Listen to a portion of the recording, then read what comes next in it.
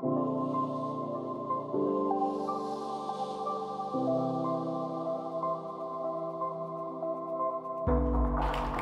everyone, I'm here to remind you that even though crypto isn't, and no type of crypto is currently a form of money in Colombia, that doesn't mean you don't have to pay taxes on it. That's a joke. Yeah, no, but even because of this, we want to make sure that the rules for paying taxes on crypto and crypto-related activities are clear. We're taking steps to make that make things even clearer than they currently are. A few of you may have wondered, especially if you even if you have just used a crypto platform, if you are if you have to pay any taxes on the gains that you make from your investments, or if you run a platform. I don't know if representatives of the exchanges in the country are here. We would like to make sure that you know exactly what rules you have to follow. Briefly speaking, even though crypto is not legal tender in Colombia, it is considered for tax purposes an intangible asset, which basically follows the treatment that other jurisdictions give to crypto and in general to many digital assets. In Colombia, you have to you have to fill out a tax return as just a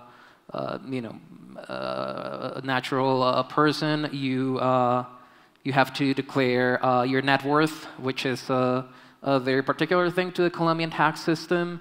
Many of you guys probably have heard the debate in Congress about taxation of your net worth, how it's calculated, and so just like if you're curious about this, you would basically have to tell us, to tell the tax administration the value of the crypto at the peso value that you acquired it on the day when you acquired it. You just have to tell us. There's currently no taxes on your net worth. There have been in the past, but this is only for informational purposes. And everything else is essentially capital gains taxation. If you buy crypto or other assets, right? If you buy an NFT and it increases in value, you don't have to pay any taxes until the moment when you sell it. So if you sell it, you make money on it.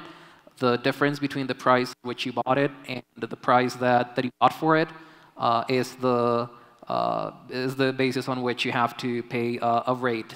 That rate will depend on whether you have held the assets for 2 years or more. If you have held them for more than 2 years, this is roughly speaking, the capital gains tax. It's called ganancias ocasionales in Colombia. It's currently a 10% tax rate. If the tax reform bill that we're working on goes through, it will be at 15% of the appreciation. If you sell the asset before 2 years, then you just have to pay the ordinary rate, which is a progressive taxation scheme. It starts at 19%. At very high levels of income, it goes all the way up to 39%, which is much like what you would pay in the United States for ordinary income as well. You may have wondered, I know because I have, if you're on an exchange and you buy and sell crypto, right, maybe you're just playing around with any type of cryptocurrency, you've made, and you sell it to someone, right? And if you like to think about tax issues, which some people do, you may wonder, does this pay VAT, the value-added tax, IVA in Spanish? There are activities such as exchanges that do not pay VAT. So when it comes to intangible assets like crypto, then as long as they don't have an intellectual, commercial, industrial value, so this is more like patents, right? Like if they don't have that added value, then you're not responsible for paying VAT. However, if you're selling, say, at least some sort of NFTs, there may be VAT to be paid. So especially if you're thinking of running a business that operates buying and selling crypto, NFTs, other types of digital assets, these are things that you may want to take into account.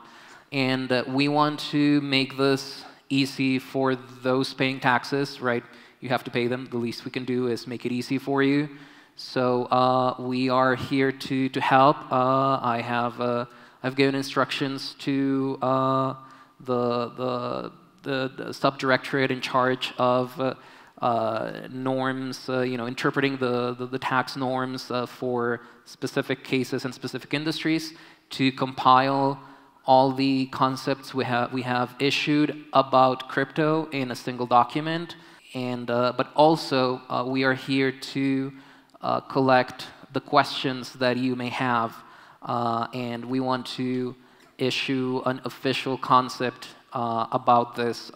We want to do this both in Spanish and in English. We want to have clear rules for those coming from abroad to invest.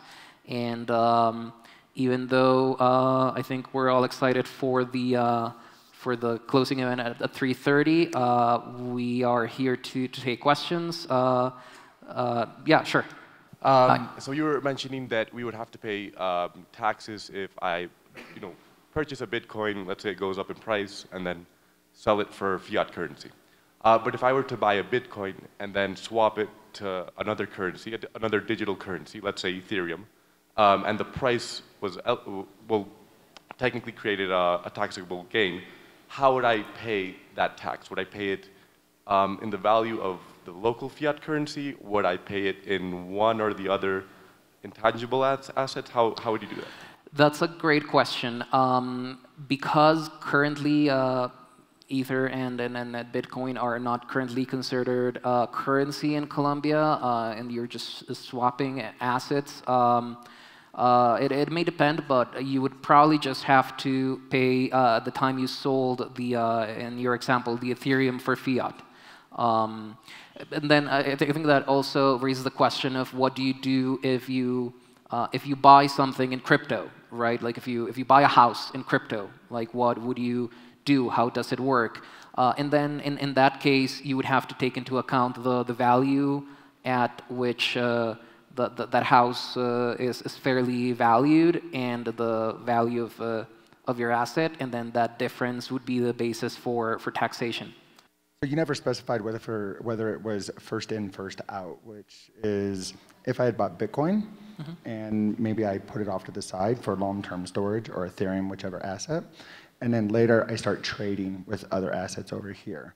So first in, first out would say that the very first purchase of the asset, Ethereum, let's say, was at $100, and now it's at $1,500. It doesn't matter my trades over here. It's first in, first out. Do you understand the first in, first out? Right, yeah. So you never specified whether there's a first in, first out rule that you have or not. I think what's really helpful for thinking all of this is that for all practical effects and purposes in Colombia, crypto assets are intangible assets.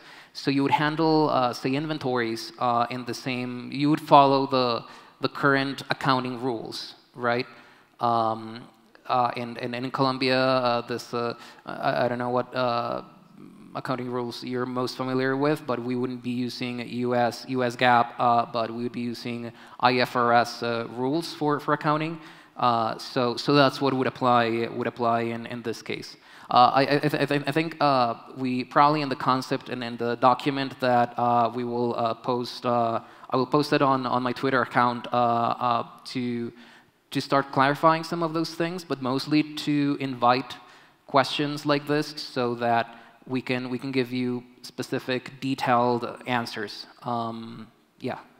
What about the crypto you gain, like paying on services? So, for example, I have an income on crypto. How do you tax that? Yeah. Currently, you can be paid in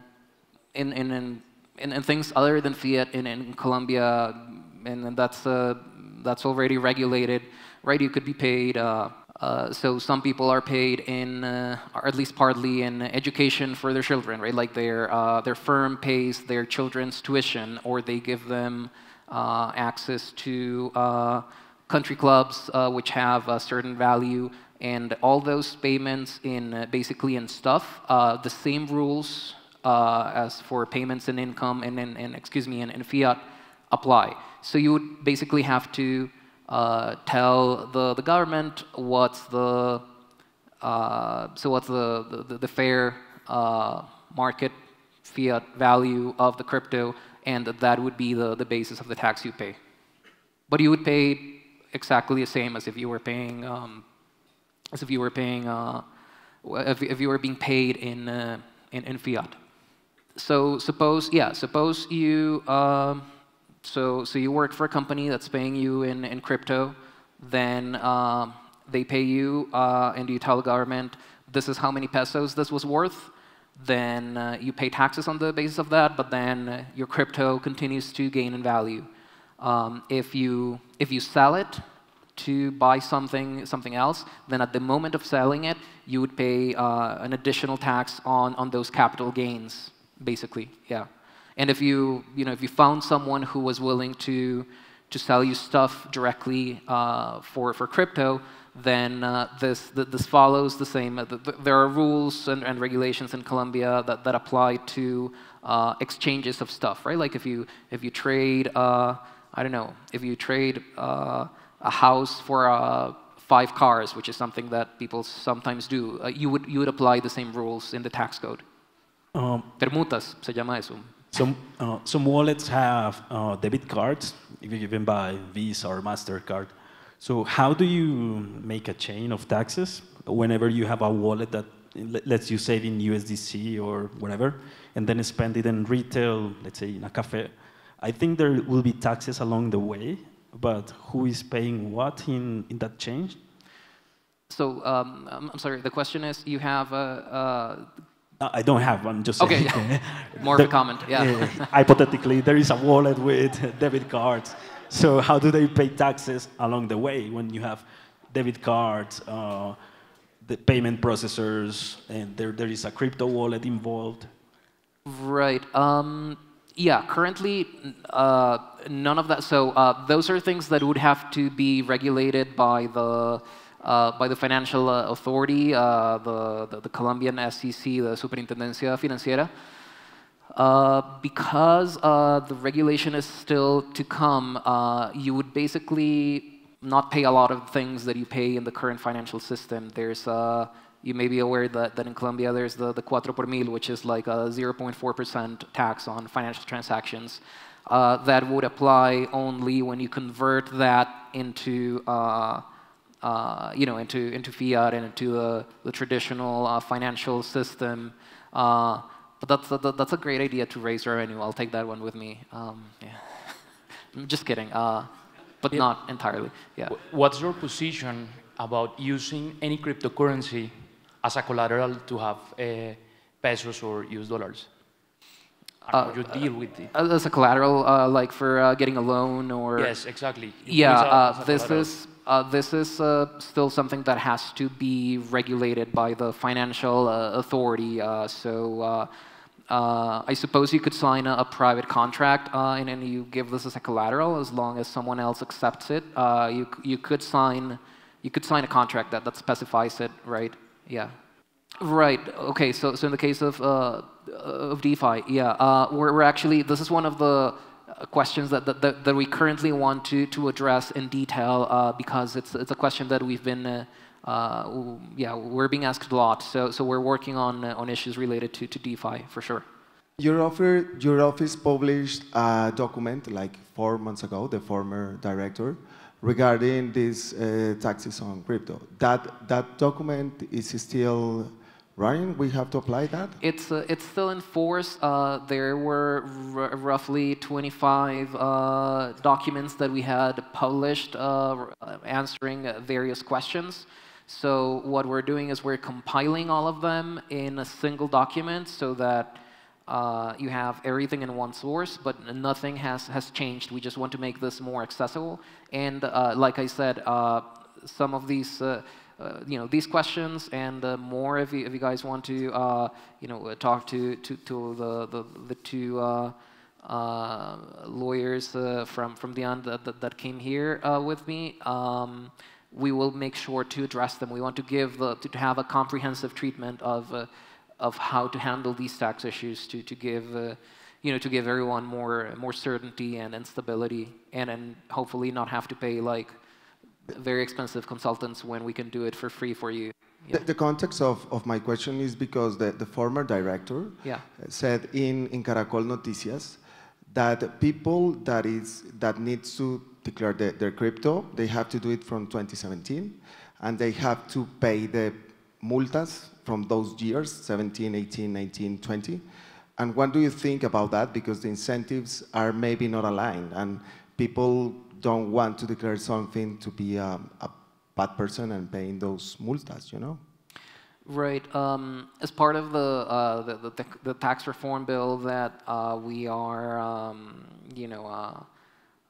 shepherding through Congress, we are trying to make a lot of those fines, not just for crypto specifically, but for a lot of different businesses and also just regular people, a lot more understanding of when people are not really at fault, and we want to focus on actual tax evaders. The process is still ongoing, so as I said, we welcome all feedback that you may have about the provisions that we have already included in the bill and what else could be useful. One thing that we have gotten a lot of questions about has to do with whether we will accept taxes in crypto. It's something that we as a tax administration can do if given legal authority by Congress. We can handle it.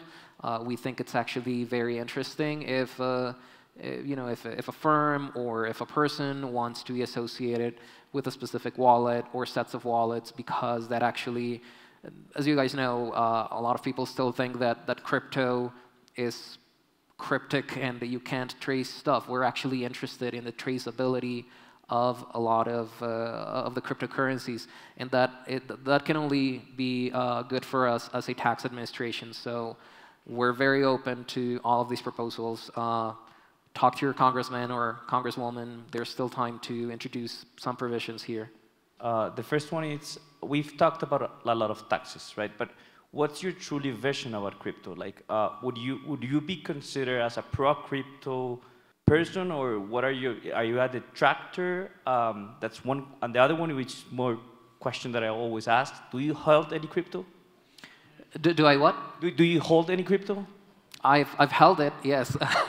Woo! Yeah. Oh no, for sure. I mean, look. I think it's a technology that's here to stay. I think it's promising. I think there's a lot of misconceptions about crypto. I think we should help everyone understand that this is a promising technology. I look forward to the forthcoming regulation that various other government agencies, or which I have no control, I should say that, will issue at some point. I think it should be sooner rather than later.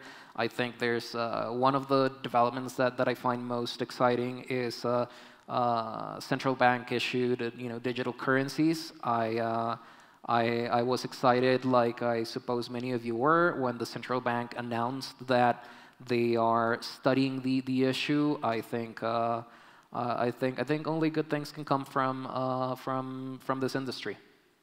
Okay, I have another question. Okay. So it's more about stable coins and USDT, USDC. So if I get my pesos and always convert them into US dollars, or well, in this case, USDC or USDT, and then when I need the money back in Colombia, I transfer them back to my account, what would be the tax incentive, like implications there? Because you said, like, it's like buying dollars in una caja de cambio and then just like either spending it abroad or just having them in your house or whatever. So what would be the implications there?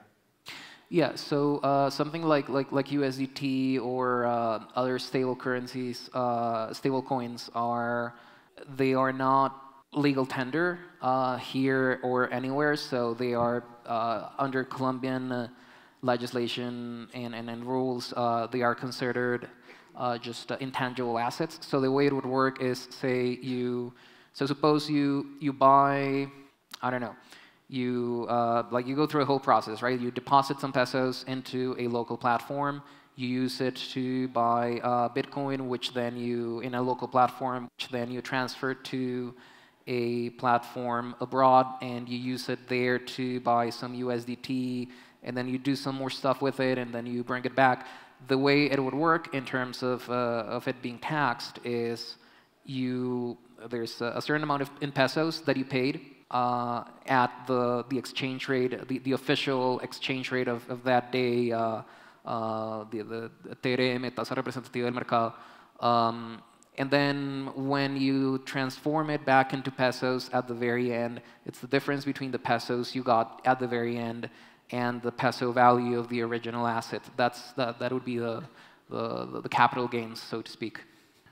You've stated your position very clearly about the crypto coins and all these coins that are natively digital, but there are also other type of tokens that represent, for example, real-life assets, such as houses and other kind of things. Is your take the same for those types of assets that have a real asset, like as an underlying value, in real life, but they're just represented digitally? I like the technology. Look, I just run the tax administration. Like, those are issues for the for various government entities, right? Like, I think it's exciting to see how ownership registries would work. How the financial regulation really is what, as we all know, is necessary for this industry to have a more solid footing. I do hope, and I know that the people involved in this understand the issue, and they're working towards making things like that possible. I think in general it's an exciting technology, and I also think that we're still trying to figure out all the possible ways in which the technology can be used. So I'm sure there's more to come. And those are good examples of what we could see. Oh, the taxation. Okay, so when you have underlying assets, in that case, yeah, basically, the difference between the peso price when you invested and the peso price when you finally sold it, that's what will be taxed, and it will be taxed as either capital gains or ordinary income, meaning ganancias ocasionales o rentas no laborales. You mentioned the CBDC, and there is an incentive for the tax authority to look everything that the citizens do for tax purposes, in that sense. What do you think, what is your position about the privacy of the citizens? What is the balance between knowing and taxing what they do and knowing a lot more that you need to know? I think that's a question for Colombian society to answer as a whole. I'm going to be perfectly honest. From the point of view of the tax administration, we're interested in the traceability of transactions, especially given that the Colombian economy is so informal and so many people use cash. I think, for instance,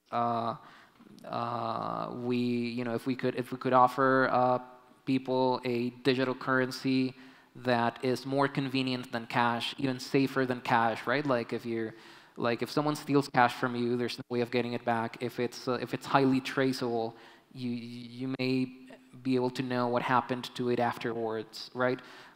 So I think there are trade-offs in life, and I think it would be particularly interesting for everyone involved to have a digital currency that is not 100% anonymous, that can be traced, but that also offers extra safety beyond the safety that cash can give you. Yeah, I think my time is up, and we probably all want to go out there. But thank you for your questions. Alfredo and Estefania are here to collect some more of those. If you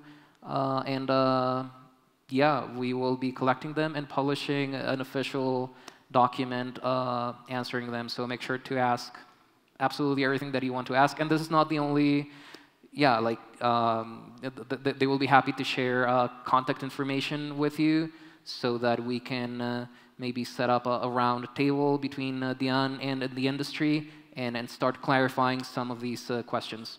Thank you very much.